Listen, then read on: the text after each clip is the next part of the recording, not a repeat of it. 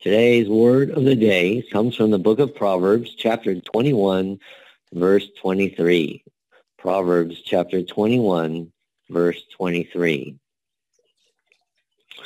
And it says, "Whoever guards his mouth and tongue keeps his soul from troubles." Amen. Whoever guards his mouth and tongue keeps his soul from troubles. Amen. Praise the Lord. All right.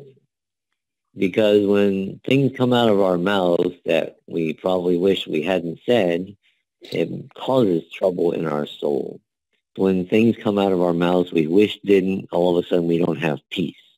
And let's learn a little more about this subject today.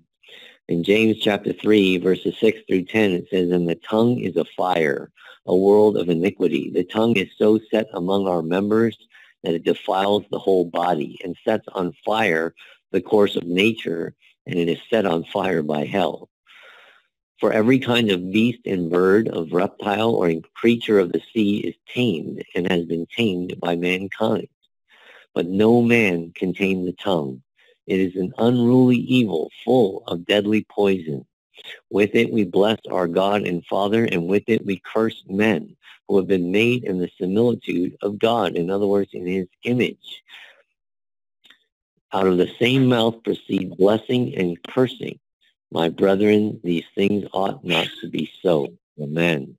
Jesus said in Matthew 15, verses 10 and 11, when he called the multitude to himself, he said to them, "Hear and understand.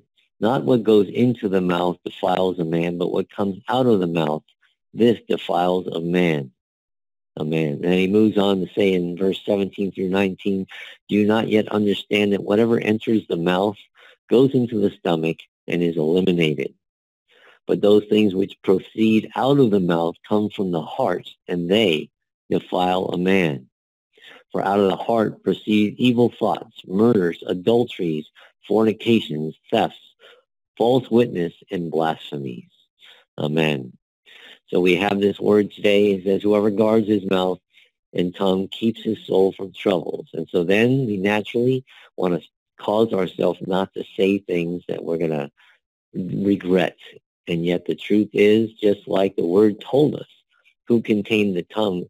None of us can tame our tongue. As much as we would like to, it's simply not possible, because God uses our tongue to reveal what's in our hearts. And the bottom line is God knows it's there. God's going to let us see it by having it come out of our mouths.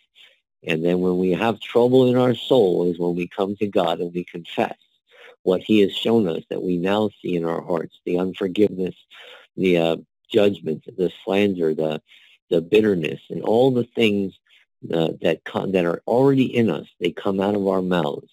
And what he wants from us is to confess so that he can take it out of us. And then our mouths, our tongue, what proceeds from our tongue are the fruit of the Spirit, the Word of God, and we become more like him.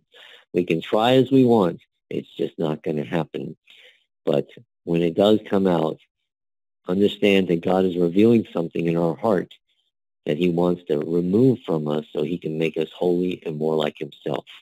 So, Heavenly Father, we thank you for this word today. Help us not try on our own, but help us truly seek you and ask you to get rid of all the things that would defile us in our hearts so that it would never come out of our mouths, and we would not hurt others or even our own souls because of it. So we thank you that you have already done it all on the cross, and you're just cleaning us up. But help us, Lord. Help us get all that stuff out of us so that we can be at peace and rest in you. And we thank you for your sacrifice and your blessings in the name of Jesus Christ. Amen. Praise the Lord. That is our word of the day. Amen.